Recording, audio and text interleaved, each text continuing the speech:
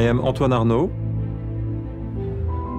The LVMH Group was founded more than 25 years ago, hoping to assemble the finest luxury houses in the world and preserve the know-how, the traditions, and the heritage of these great houses.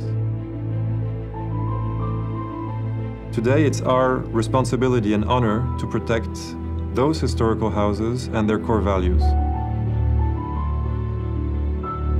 LVMH is undoubtedly a world leader in the luxury industry. But I've noticed that alongside its position comes many stereotypes. Some people say, they're doing good marketing, but in fact, we're doing everything except for marketing. What I see in our group are artisans proud of what they do, and talented designers who lead the trends, whether it is for their skill or their know-how. And we are lucky to have the best talents in the world, and we trust them. 7 years ago, I wanted to reveal another face of our group. I thought, wouldn't it be an opportunity to open up and to actually open up entirely?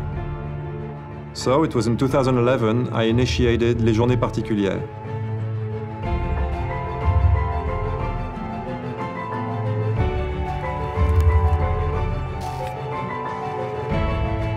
The interactions between our craftsmen and the visitors were really remarkable.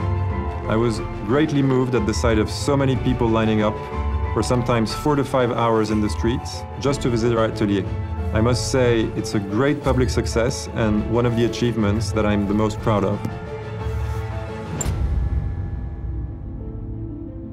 That's exactly the face of LVMH I want to show.